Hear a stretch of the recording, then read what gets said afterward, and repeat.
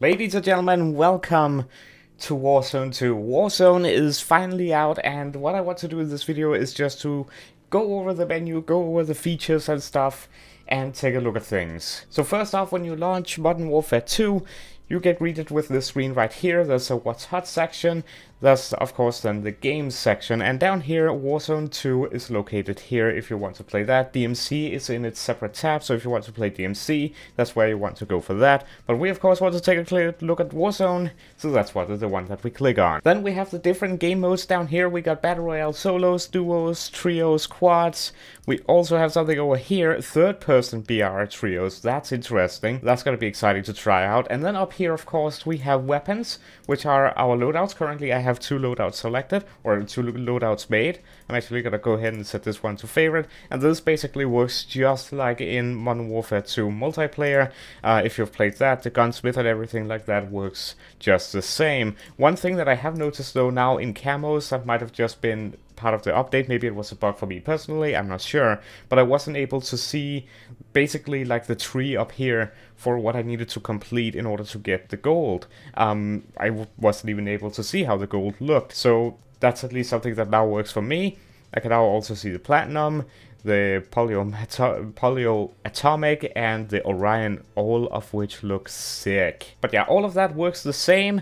However, one thing that I have noted, this might just be because it's the release of Warzone 2, in the perk packages I am not able to make my own perk package. However, I'm pretty sure that was stated in one of the notes that you weren't able to do that just at the beginning, so you just have to live with the ones that you were given, but you're given some pretty decent ones, actually, so that's not too bad. But you will be able to make your own perk packages from my understanding. Now, if we go out into operators, we now have one big operator tree right here. If I want to select this guy, I just click him. If I want to select this guy, I click him. If I want to select this guy, I click him, and you can right-click, and then you can customize, and then you can change your skin, and you can also change your operator finishing moves, which for me, all are locked except for Lights Out, which is the one I'm gonna select here. I'm gonna come back to the battle pass. I want to do that last because I have not unlocked it just yet. Then we of course have customized. We got loading screens now, which currently I just have it set as default map. You can set it to random, you can set it to randomized favorites, and then you got a bunch of different ones here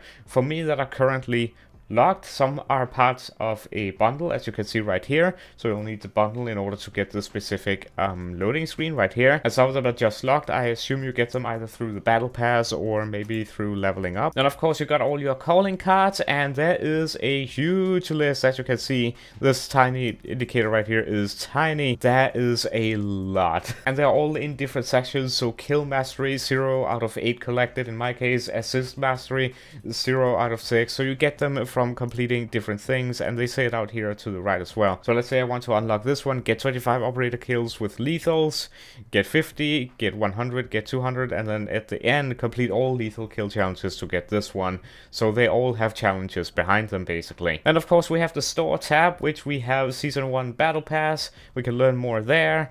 We have the card points up here, and we have some featured things right here, or some bundles. We got the executive warfighter right here. I can press this button to view the bundle and see what I actually get. For the bundle, I get an operator skin, warfighter, I get a blueprint, short fuse, I get another blueprint for, I believe, a sniper rifle, I got a weapon sticker here, another weapon sticker, a loading screen, that's the loading screen that we saw before, and an emblem as well right there for the specific package. If we go over here into this one, we got some different content right here. And these are in the feature tab. We also have operators and identity.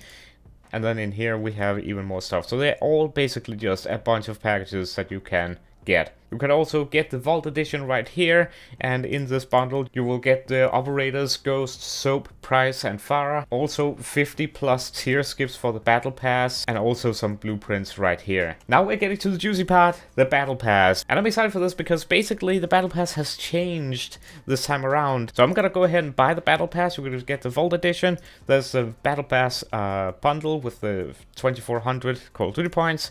Then there's a normal Battle Pass right here for 1100. I'm gonna get the 2400 just because I want to. I want to take a look at some of the stuff, and there we go. battle pass is now active. And there we go, I got the starting point right here, and I get 20 battle pass tokens. You can also buy tokens as well. If I went in, you can buy a token, basically like you would buy a tier skip from before. So now, because this is the only area I have unlocked, so I want to actually unlock stuff in here. So I basically want to claim everything that is in here, or unlock it all. The high value target is now available. Unlock the high value target to complete the sector. So we claim this weapon blueprint, which looks sick, by the way. Don't know what gun it is, I don't care, it looks awesome. And this is then this sector unlocked, and as you can see now, sector complete. Completing sector 1 has now unlocked adjacent sectors, unlock more sectors to access more rewards. So now I can choose, hold on, complete all sectors to earn 100% completion bonus, which is this one up here, and it says I'm 5% complete. So now I can choose, do I want to go right and unlock the stuff that is over here? This is a new weapon, for example. I might want to go for that. And then we also have this blueprint right here. Or do I want to go towards this part of the battle pass? Is there anything in here that I might want? That knife camo kind of looks cool, and you don't have to go just in one direction. I have 15 battle pass tokens remaining. I can go ahead and let's say I want the knife. Boom, I got the knife, but then I'm backing out. That's the only thing I wanted from that section. I go ahead, and this is a blueprint for the shotgun, so I'm gonna take that. I'm also definitely want the extra XP token. Also want the Call of Duty points, because who doesn't? Tactical AF, yeah, I'll take that as well. And now high value target is now available, which is Barrage, looking strong, steady. And I'm gonna want to take this in order to unlock the next adjacent point. So I'm gonna take that, and that is now done. And these two are now available. So if I go into this one, definitely gotta take the extra weapon XP token. King's Skull, that's a large decal. I want that. And of course you're gonna have to take some things that you're not particularly interested in. Like I don't use weapon charms and that stuff a whole lot. But because I want the new weapon, I am of course going to have to claim these things in order to get to the weapon itself, the high value target. And there we go, I took this one, and now I am moving towards this operator. However, I might not be interested in the operator. However, I do want this. I also want this, and I want this. Ooh, and I also want this. Yes, I also want this. So that's something to remember as well. Just because there's a main item or a high value target doesn't mean that there's nothing else of interest. For example, in this one, I'm really interested in this sniper blueprint, which is definitely something that I want to go for. But that basically wraps up this video. Hope you found it helpful. If you got questions, do let me know down below in the comments. Subscribe if you're brand new, enable those notifications. And yeah, I hope to see you in the next one, or in the battlefield. Who knows? That's up to you. Have a wonderful day, and until next time, goodbye.